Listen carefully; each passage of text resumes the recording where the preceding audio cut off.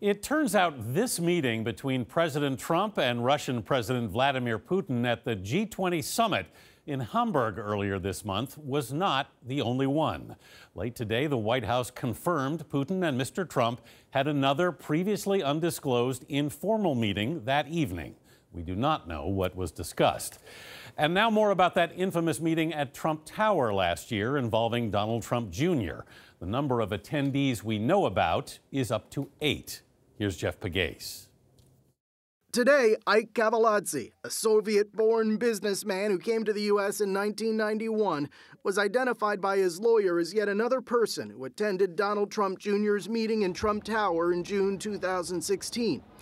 The lawyer, Scott Balber, said Kaveladze doesn't remember saying a single word, left scratching his head and wondering, why am I here? Balber said investigators for special counsel Robert Mueller have asked to talk to Kaveladze. Mueller is examining whether the Trump campaign conspired with the Russian government.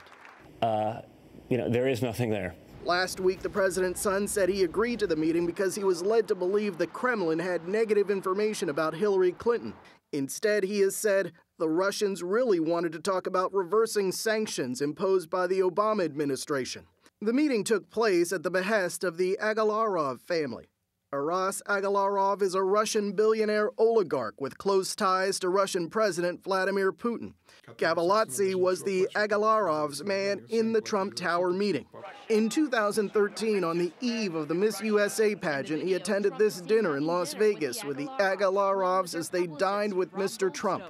Kaveladze's name has surfaced before. In 2000, a government report said a businessman later identified as Kaveladze had set up hundreds of accounts for Russian brokers in 2 U.S. banks. The report said the accounts were used to possibly launder over $1 billion from Russian and Eastern European companies.